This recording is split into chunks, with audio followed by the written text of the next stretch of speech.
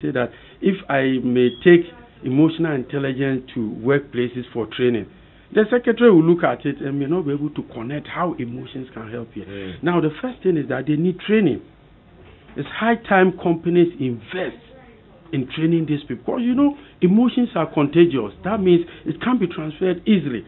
So people that have problems can easily transfer it to other people that are scamming. And most of the time, I use basic economics to tell people about this. That we have the burden, the resting place of a tax.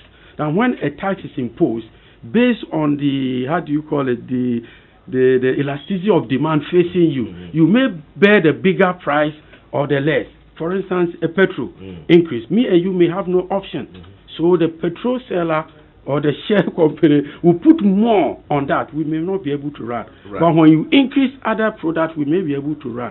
So there's an indication that when we're not able to train these people, they are likely to transfer whatever they are experiencing to other people. So awareness and training. I've got Shaibu from Accra. Let's talk to Shaibu. Good afternoon, Shaibu. Sorry for keeping you. Welcome to Masterclass.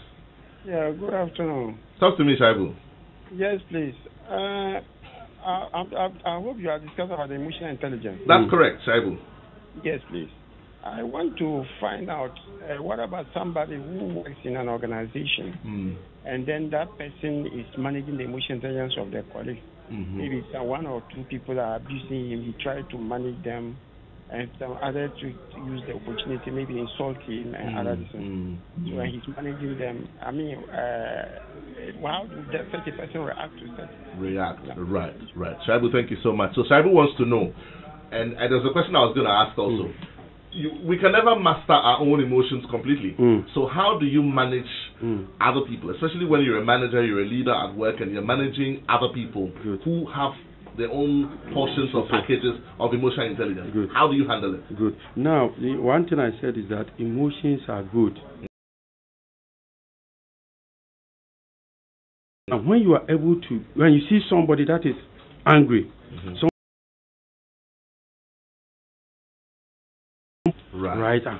first understand there might be a cause.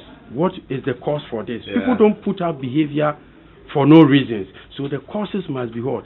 Must be found out. When you're able to find the cause, then what is going to happen is that when you empathize, people open up for collaboration. I don't know whether I'm making... Yes, so Shaibu, what we're saying is that when people react badly to you as a leader, and they, I think your words were insult you, as a manager, sometimes step back, because they don't insult you every day, do they? But on that particular day or in that particular week, maybe they just lost somebody. Maybe something happened to them at work. Maybe, they're dealing with something. So as a manager, you be the mature one, you have the bigger heart, and then you step back and try and be a better person. There was Godson who said he has anger, temper issues, and sometimes it results in behavior that is untoward.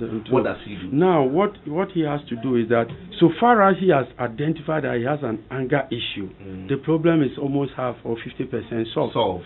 So what you then have to do is that what do you need to do when you see you are angry? There are simple basic techniques, right? Sometimes you may have to hold whatever you want to say at that moment. I'll tell you something funny. We call it impulse management. Precisely. Ability to manage your impulse or delay your decision for a split of a second, and you see the difference you make. Sometimes something happens, you want to say something. When you delay small, if that word have come out, you have regretted for such a long time. So the indication is that somebody that is doing something wrong to you, we need to treat those people as blind people.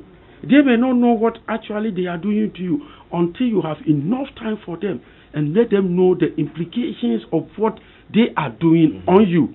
So he needs to calm down. You get him up. But he also needs to deep breath. He needs to empathize with people. That he should know that whatever somebody is doing, something might have triggered that. So you need to have time to find out what is really happening.